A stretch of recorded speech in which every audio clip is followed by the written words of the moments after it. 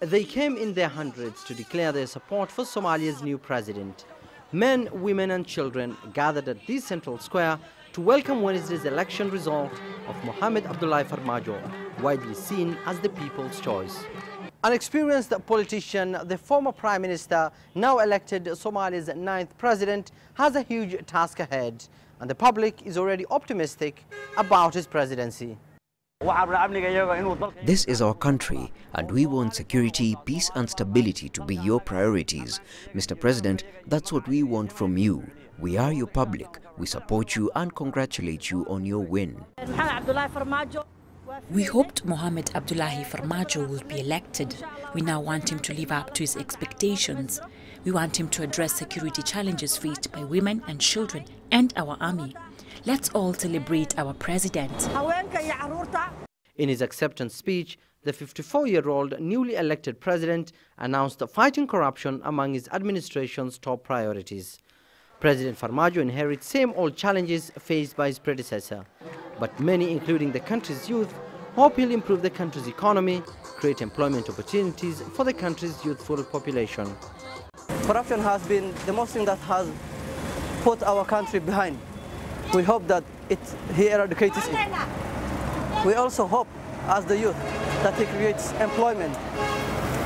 The youth are really migrating from this country because of unemployment. President Mohamed Abdullahi Farmajo now has a huge task ahead. He's faced by massive corruption. He will have to overcome this, and one way to deal with it will be to ensure government appointees are hired based on experience and knowledge, and not based on clan bases, same political ideology, or through friendship. In this exclusive interview with CGTN, President Farmajo says he has a plan to improve the country's security, capitalize on the public trust, and tackle what he terms Somalia's biggest challenge, corruption. In order to win this war, you have to have the population, the Somali people, on your side. To do that, you have to bring a good governance. You have to have good government by fighting corruptions and to have a capable people in the government. But his biggest challenge will be how to end al-Shabaab, that's waged a decade-long relentless guerrilla war to oust the internationally backed governments in Somalia. Farmajo enjoys great support from the country's security forces, including the military. Among his campaign pledges, to improve the welfare of the country's national army.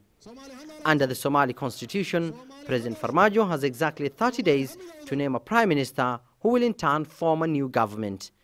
And as Somalis across the globe and on social media continue to express solidarity for Somalia's new president, many say his first major test will be his choice for Prime Minister. Abdulaziz, Billow, CGTN, Mogadishu, Somalia.